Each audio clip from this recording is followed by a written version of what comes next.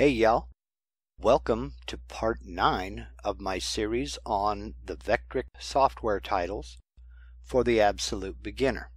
Before we get started, let me state that I am neither sponsored nor endorsed by Vectric Ltd, nor any other company I may talk about in this video, to include bit manufacturers or retailers.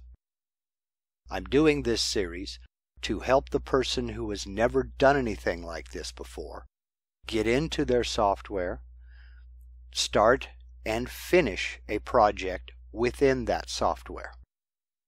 Now, for those of you who are Vectric users, I'm using VCarve Pro version 9.510, but everything I'm going to show you works identically in Cut 2D Desktop and Pro, VCarve Desktop and Pro, and Aspire.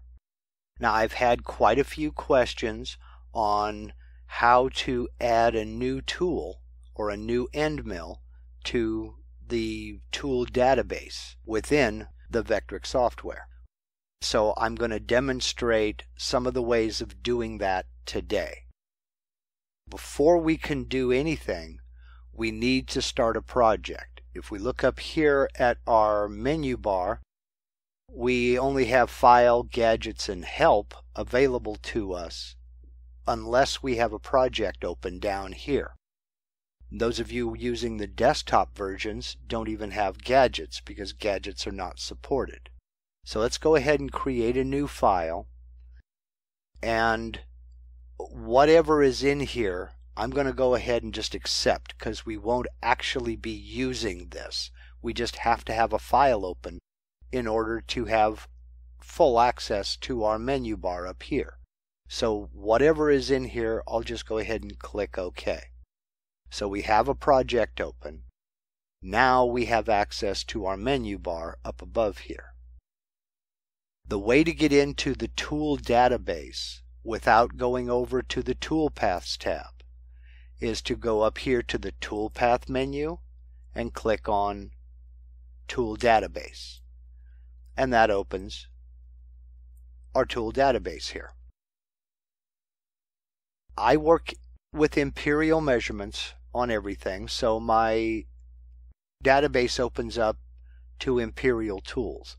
If you're using metric, that's located down here, but the directions for adding a new tool are identical. Just you'll be using metric measurements. You can see I have a lot of end mills added, and I have a few ball nose bits added and a few V bits added in here. The absolute easiest way to add a new bit is to find a bit that is similar to the one you want to add that's already in the database. For instance, for this example, let's say I went out and I got a new end mill that is 3/8 cutting diameter instead of 1/4 inch or 1/2 inch. So I would want to add it somewhere between these two bits here. The easiest way to do this would be just to copy a bit that's already existing in the database and change the measurements. So we'll do that first. I'll go ahead and select my 1/4 inch bit, and it opens up the tool info over here to the side. And then I'm going to come down here and click this button that says copy right here. Now when I click that button, watch what happens up here. I'll click on copy, and it added a second copy of this 1/4 inch end mill. You can see all the information is identical. So what I need to do now is I'm going to select this one here between 1/2 inch and 1/4 inch. I'll select this one here, and this is the one I'm going to edit. I'm going to change this one for my new bit. Again, as I said, it's a 3/8 inch cutting diameter bit, so I'll need to go up here and I'm going to change the name of it. I happen to remember that the decimal equivalent of 3/8 inch is 0.375. So I've changed the title right off the bat. It is an end mill.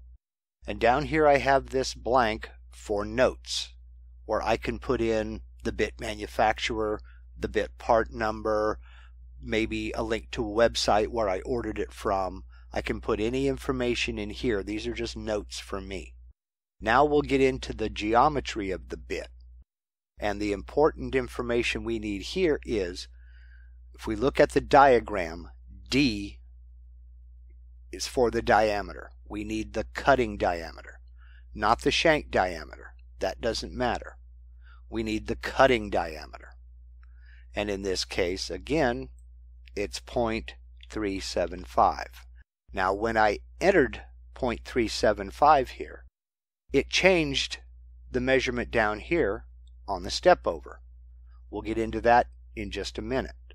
So I have my cutting diameter entered here. Now we'll move down into the cutting parameters. And the first one is the pass depth. And that is the depth of cut, how deep this bit is going to plunge into the material and cut per pass. Now, here's where I find a little bit of controversy. Some people like to push their bits harder than I push mine. The way I was taught was to enter as a pass depth 1/2 of the tool's cutting diameter. Now, you may have a differing opinion. You may have a different experience. Your mileage may vary. You may want to go ahead and use the cutting diameter as your pass depth. Personally, I tend to run more conservatively. I run 1/2 the cutting diameter as my pass depth. And again, remember, this is maximum. We can always go back and edit it later on. So I'm going to enter 1/2 of my bit's cutting diameter, and I don't remember off the top of my head what that is. So again, I'll use the calculators that are built in to Vectric's software. So I'll highlight everything in there, tap backspace to clear it, and I'll type the cutting diameter, in this case 0.375, divided by, it's the front slash, 2. Then when I tap the equals button on my keyboard, it does the calculation for me, and there is 1/2 of my bit's cutting diameter entered in the proper blank. Now for my step over, it is recommended that you use less than 50%. Now on a 3/8 inch cutting diameter, that's a pretty large bit, I can go a little more than 40%. In fact, I'm going to bump it up to 45%. Nope, doesn't want to do. We'll go 45%. Okay, and that made our step over 0.1688. Again, that's the maximum step over. That's for clearing out a pocket, or if we use it for a flat area clearance tool in a VCarve tool path. It will step over a maximum of 0.1688 inches. If it doesn't need to step over that much to finish up a pocket, it'll just step over however much it needs to step over. Now we get down in here into the real controversial section, and that is feeds and speeds. For the spindle speed, on my CNC, I'm using a Porter Cable Model 890 series router motor. It's variable speed that is controlled on the router.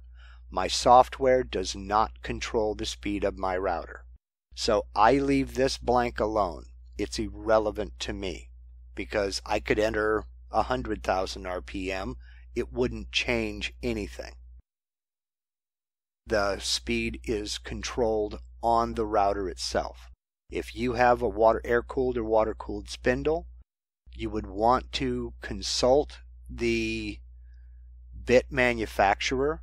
Usually they have recommendations as to how fast you should run the bit and the feed rate based on the chip load of the bit. Personally, I run conservative, and I've had good luck doing that. But I don't do anything with the router RPM simply because my router is not controlled by software. For the feed rate, again, this is going to spark some controversy. I run conservative. My controller software out on my machine is Mach 3. And Mach 3 allows me to adjust my feed rate on the fly as the bit is cutting the material. So if I start conservative with a conservative number like 40 inches per minute, I can bump that up to 300%. So I could bump this up to 120 inches per minute as it's cutting, and I see how it's cutting. So I'll bump it up a little bit if I can, until I start to get a little bit of chatter, then I'll back it back down until that chatter goes away. That's the way I was taught to figure out how fast to run a bit. Now again, your mileage may vary. And do be aware that any feed and speed recommendations made by manufacturers are based on industrial machines, not home hobby CNC machines. Your machine may or may not be rigid enough to handle the feeds and speeds that the manufacturer recommends based on the chip load of the bit. That's when it's time to do some experimentation. I find that by starting conservative with a feed rate of 40 inches per minute, I can adjust on the fly as the tool is cutting the material. And it's worked fine for me. I have never broken a bit cutting the material. I've broken them in other ways, but not cutting the material. For the plunge rate, the plunge rate I enter is half of the feed rate. So in this case, I have a feed rate of 40 inches per minute and a plunge rate of 20 inches per minute. The tool number, in this case, it's irrelevant. You will change this as you calculate tool paths. So I don't bother with anything right here, right now. We have the information we need to go ahead and enter this tool into our database. Now if you look over here, we still have a 1/4 inch end mill and a 1/4 inch end mill, then a 1/2 inch end mill. The minute I come over here and I click apply, that changes. It's taken all of the settings that I've entered here and applied it to that end mill. So I now have the 1/2 inch, the 3/8, the 1/4. That is the easiest way to add a new tool, is to copy one that you already have entered in the database and change the dimensions to match the tool that you have, that you've purchased. And the same thing holds true whether it's a ball nose or a V-bit. They're all done in exactly the same way. If, for instance, you bought a 30-degree V-bit that has a 1/4 inch cutting capacity, you would copy it, then change the name, enter any notes you wish to enter, then change the settings over here. I tend to leave the step over percentages as they are. They work fine for me. So the main thing I would change on this bit, if I bought a 1/4 inch end mill, a 1/4 inch cutting diameter 30-degree bit, I would change the diameter, leave the angle alone, and then change the pass depth, feed, and speed.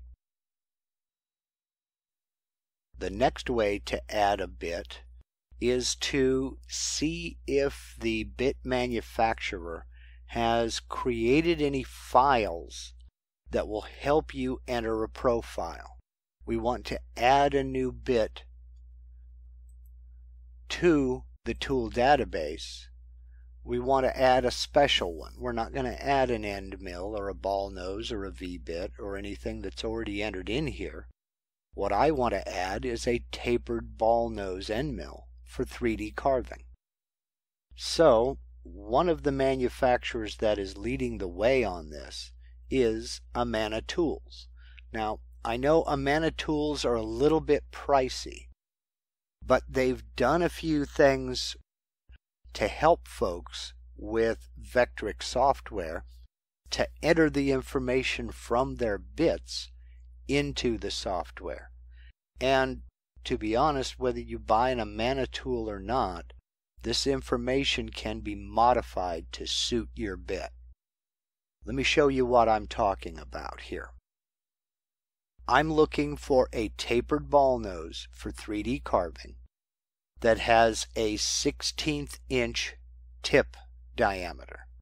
So I've gone to the Tools Today website, and I'll put a link in the description box below for this. And I'm going to select a 1/16 inch bit. And what that's done is that's narrowed my choices down here. I want to remember that I'm cutting wood, so I want a 2-flute bit. And that narrowed my choices down to 2 bits.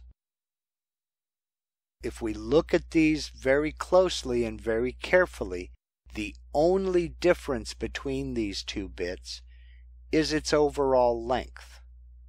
This one is 2 1/4 inches long. This one is 2 23/64 long. So not quite 2 1/2. I'll go ahead and I'll check this one here. This is part number 46252. The important things to look at on this bit are, in this picture right here, the shank diameter, the overall length, the cutting depth, the cutting edge length, the tip diameter, the tip radius, and the angle of the bit. And all that is spelled out right here. Now, one of the reasons that I chose this bit is because Amana is leading the way in doing something to help folks get their bit information entered into the Vectric software. Now, if we look down here below, we see the Overview tab right here. We see another tab for PDF files, video, reviews, Q&A, Proposition 65 warning for those of you in California. Some of their bits have another tab over here that says Vectric. Some of them don't have this, like this one here. If you click that Vectric tab, or if you click this tab here for PDF files, you come down here and you see there's the chip load, feed, and speed chart for this bit. Here's the specification sheet for this bit. Here's an AutoCAD DXF tool file for this bit, and a PDF file for this bit. But if you scroll down a little bit more, here's a Vectric tool file. Again, we look up here. The part number is 46252. They don't have the tool file specifically for this bit, but they have one that is similar enough that we can use it. So we'll go ahead and we'll click. I've already checked it out. 46282 is very similar. We'll click this, and it opens up the save window. And we have a tool file for this particular bit. Now I'll go ahead and navigate to the folder I want to save this in. I'm going to go ahead and put it in this folder. Click Save. Now I want to keep this website open because I'll still need some of the information here. Now when I go down here to VCarve Pro, I want to import this bit and this bit's information into the database. So I'll go ahead and I'll click Import, and navigate to the folder I downloaded that file to, and there it is right there. Select it, click Open. Now it's asking me if I want to merge databases or import this under the selected tool. I want to import it. This is not a whole database, it's just the information on one tool. So you don't want to merge it, you just want to import it. Click No to import. And now we see what, when it imported, it created a new group up here, titled New Group. We click on the plus sign, and there is the tool data for the bit that is similar to the one we bought. Now remember, we purchased this tool, which has a 5.5 degree angle, where the other tool has a 5.4 degree angle. So that's one of the things we'll need to change. We'll get into that in just a second. First thing we'll talk about, it's added the name of this bit, the part number, tapered ball nose, and then the angle of the tip, the cutting diameter, and the tip diameter. So what I want to do, just for me, to make this easier for me to keep track of, is I want to highlight that part number, hold down the control button, tap the letter X. That cuts it out of that title. I'll then come down here to the Notes section and type Amana Tool.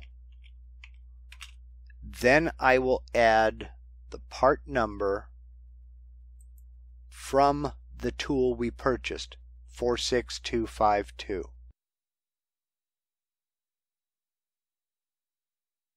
Number 46252.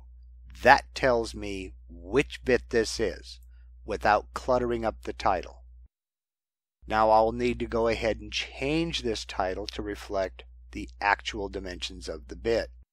It doesn't have a 5.4 degree angle. It has a 5.5 degree angle. The tip is 1/16 of an inch diameter, 0.0625, and it is a 1/4 inch cutting diameter. So again, keeping that in mind, we have a 1/4 inch diameter for our geometry. That's the cutting diameter. We have a 5.5 degree angle. We have a tip radius of a 1/16 of an inch. Vectric and Amana have rounded that up to 0.313. I will change that. 0.3125. It may round up from here on its own. It may not. It entered the cutting length of the bit here in pass depth. Now you can choose to keep that there if you wish. Personally, I don't like to use that as a pass depth. Again, I want to use 1/2 of the cutting diameter, in this case a 1/4 of an inch. I'm going to use 1/8 of an inch, 0.125. The rest of these can remain the same. For the step over, it's using the percentage of the tip diameter, not the cutting diameter. The step over, in this case 4%, that would be a finishing pass step over. 4% is a little small. That makes for a long machine time.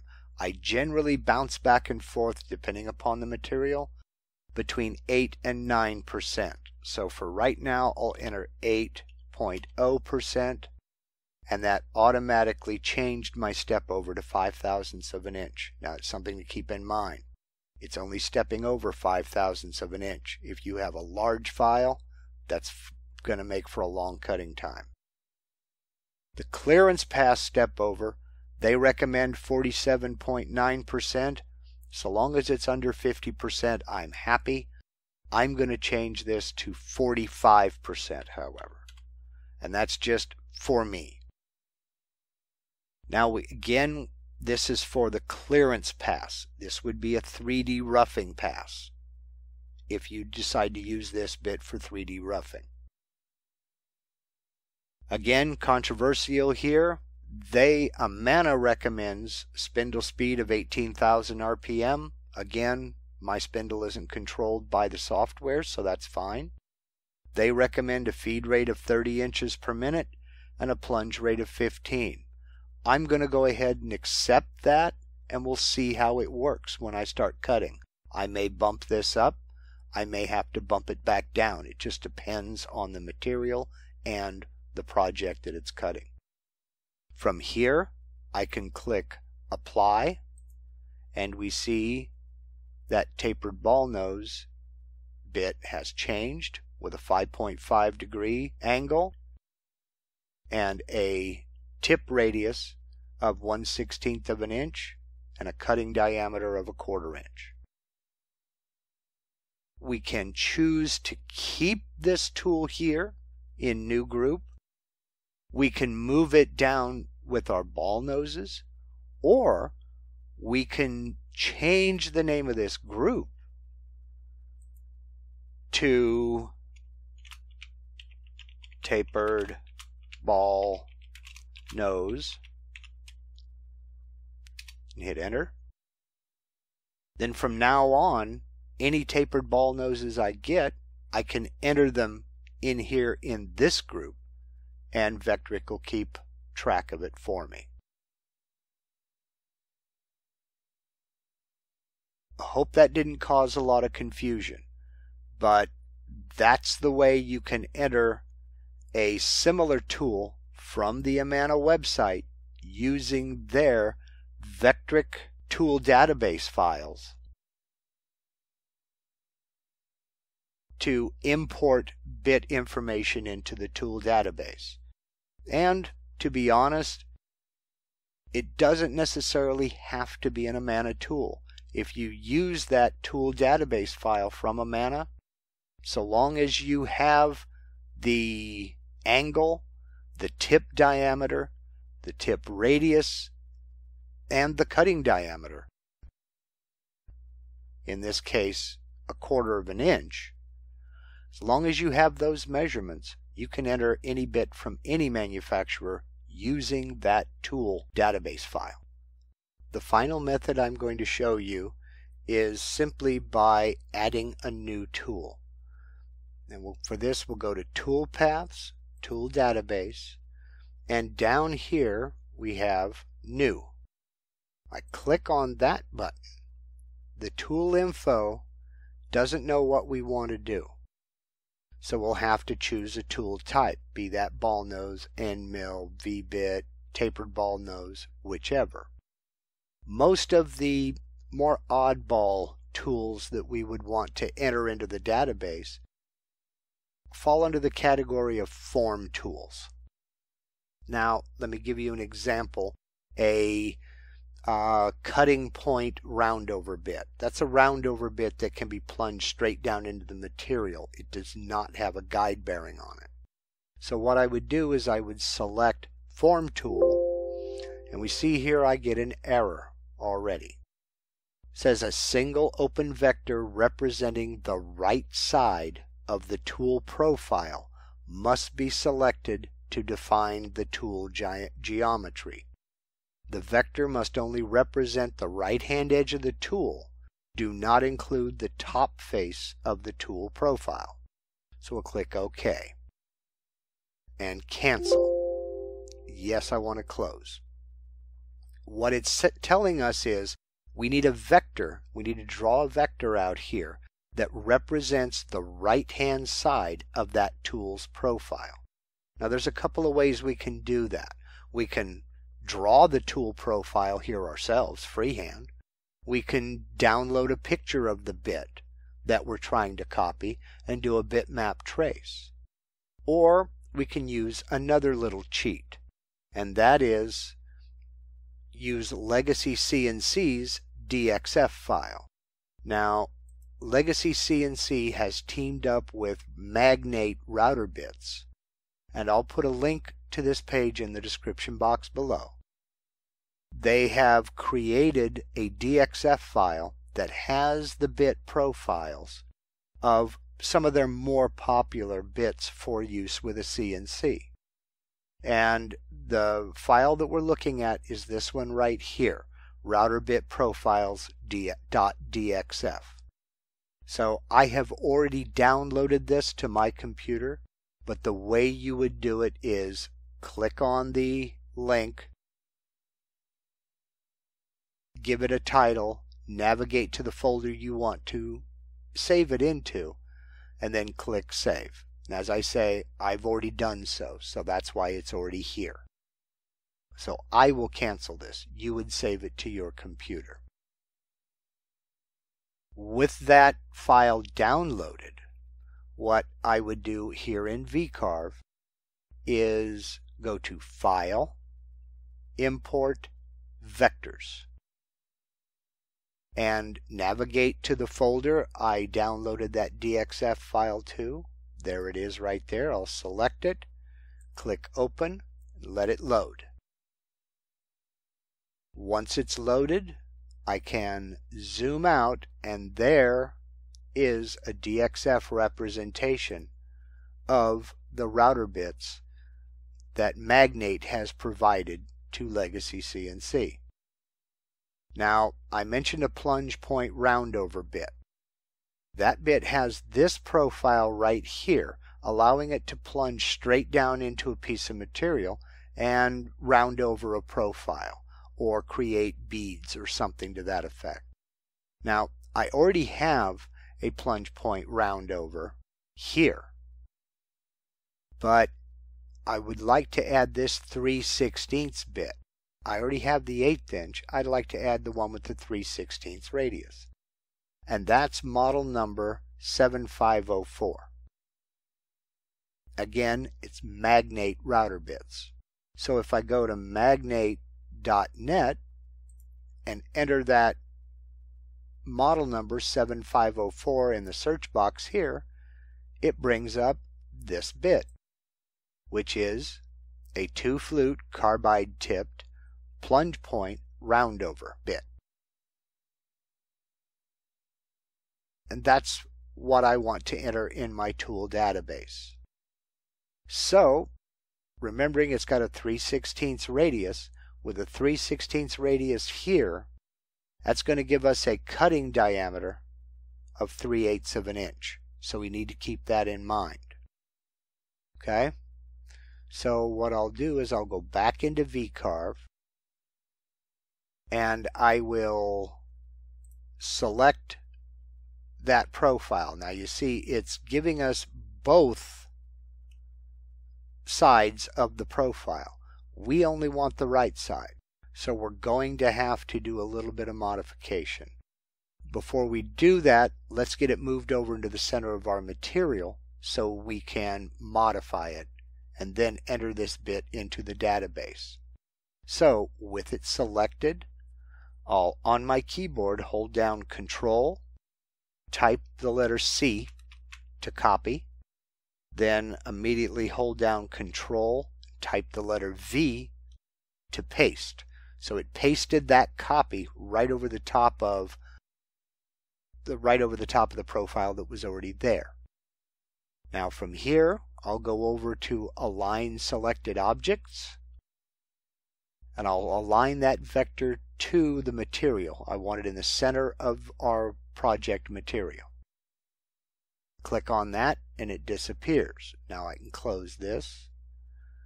Then go up here to Zoom Active View to the selected objects, and that zooms us into our material where that profile sits. Now I need to get rid of the left side representation of this vector. I only want the right side. So I'm going to go into node editing mode and split this vector in half. And I'll do that by typing the letter N on my keyboard.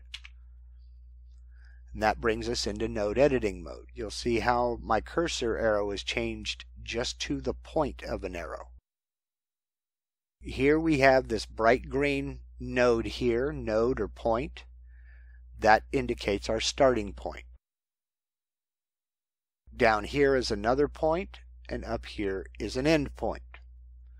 So what I'll do is I'll come down here, put my cursor over this point here in the center, right click, and click on Cut Vector. What I've just done is I've separated this, so now I have this vector here and this vector here. They are now separate. Still in node editing with this selected, I can hit the delete key and that side is gone.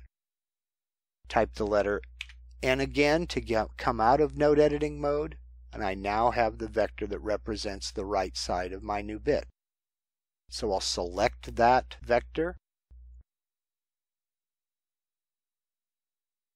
go back up here to Toolpaths, Tool Database, again come down to New. For the tool type, I'll go into Form Tools, and we now see the profile of the bit that we want to enter into our database. We'll start at the top and we'll enter the information and our cutting parameters. The first thing is the name of the tool. I want to make sure I remember this is a point cutting roundover bit with a 3/16 diameter. Up here it says 375. That's 3/8 diameter. That is the total cutting diameter. I need to know that this is a 3/16 roundover. So I will change, I'll get rid of the form tool name.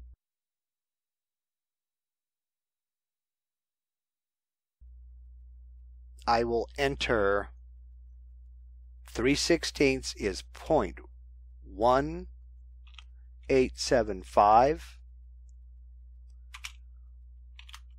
radius,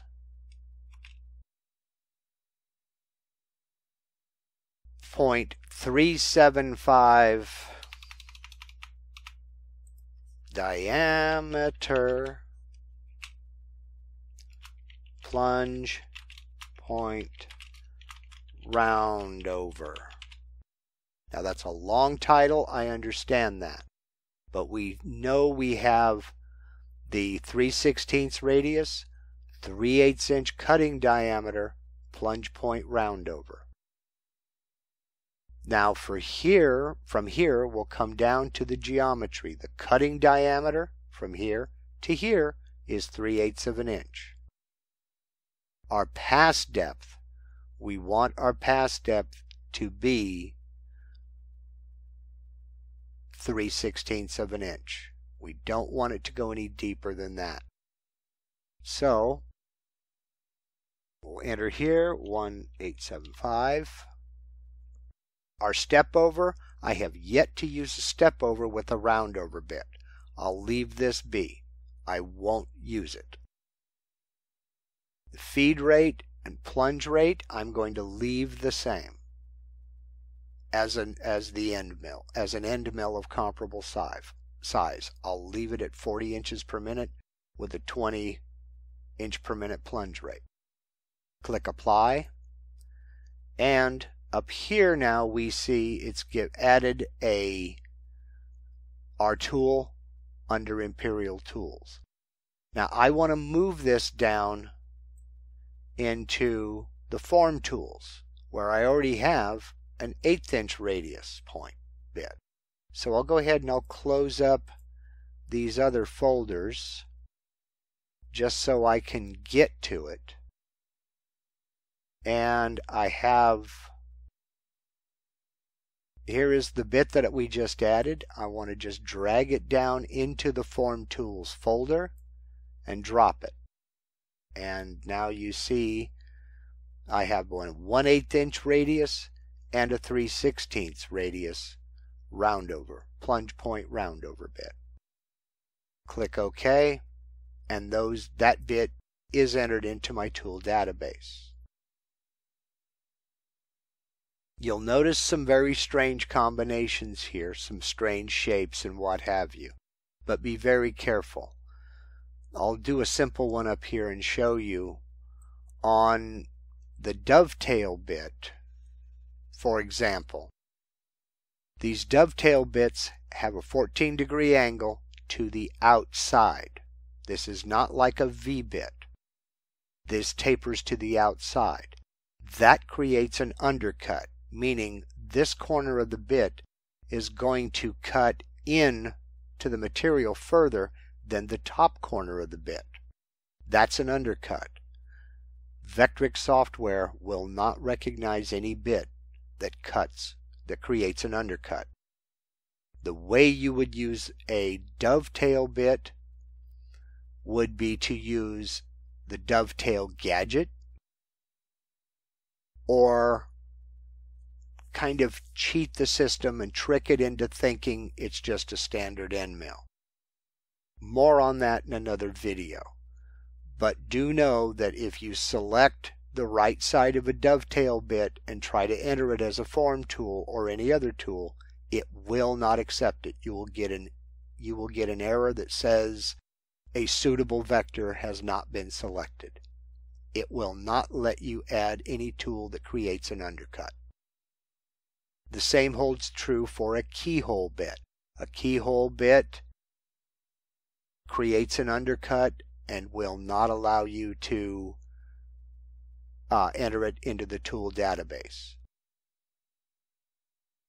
Certain bits like crown molding tools, they can be added just fine.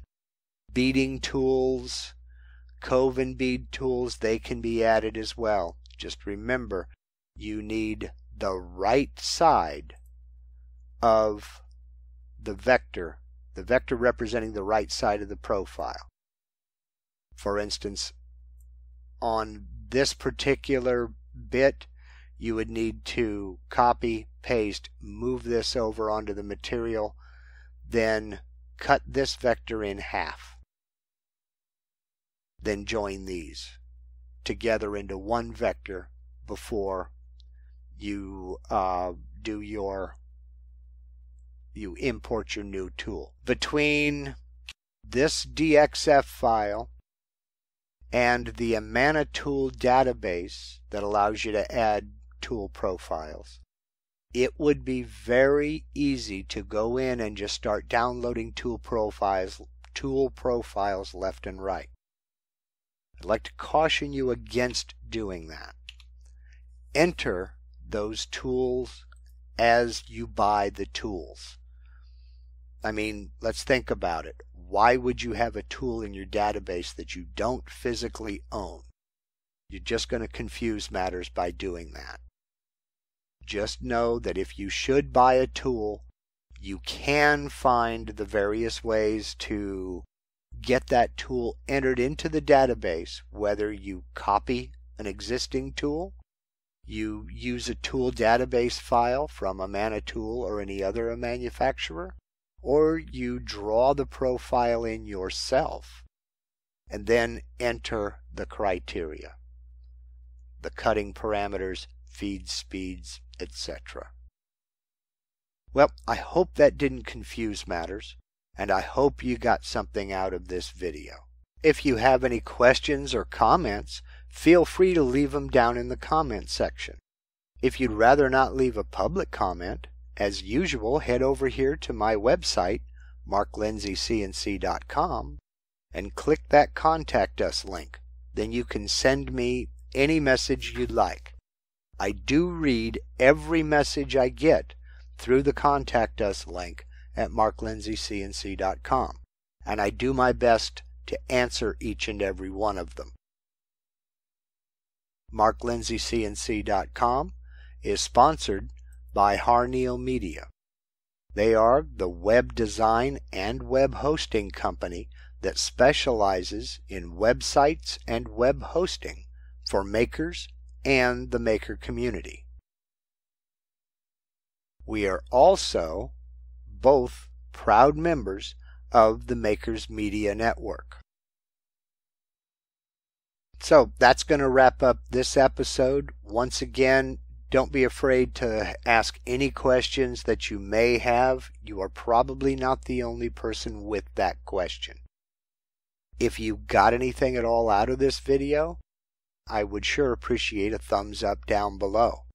And if you know of another person who could benefit from watching this video, by all means share it on Facebook, Instagram, Twitter, all of your social media.